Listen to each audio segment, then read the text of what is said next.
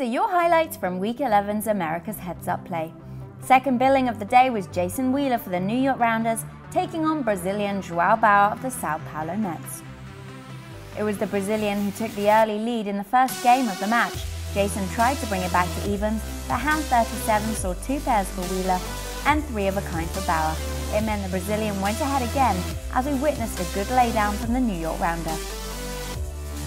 Hand 54 was ace-8 for Wheeler, king 10 for Bauer. The ace hit the turn and it meant a big double up for the New York Rounder, announcing he could now limp trap him for the rest. Would it happen though?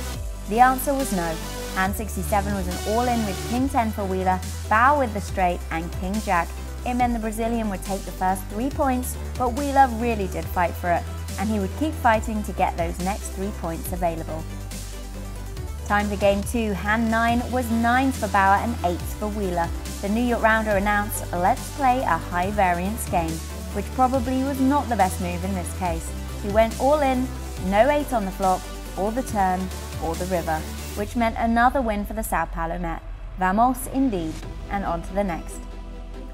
Could the Brazilian make it a clean sweep for the Mets? Wheeler went ahead by hand 26.